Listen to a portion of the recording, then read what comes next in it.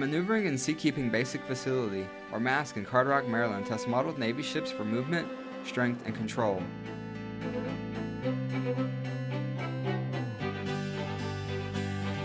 Upgraded this year, MASC replaced its wave-making system.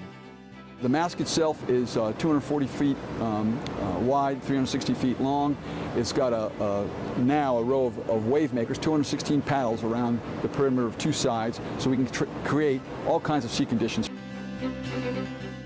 MASC has the ability to mimic some of the worst sea states a Navy ship may face, allowing engineers to develop the best ship configurations. Well, it's important to test scale models first before you go to sea with a ship, because you don't want to put the ship in any kind of danger before you know how it's going to operate.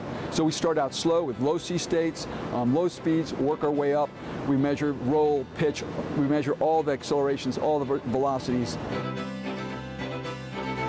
Naval Surface Warfare Center Carderock develops new technology that addresses the Navy's evolving missions.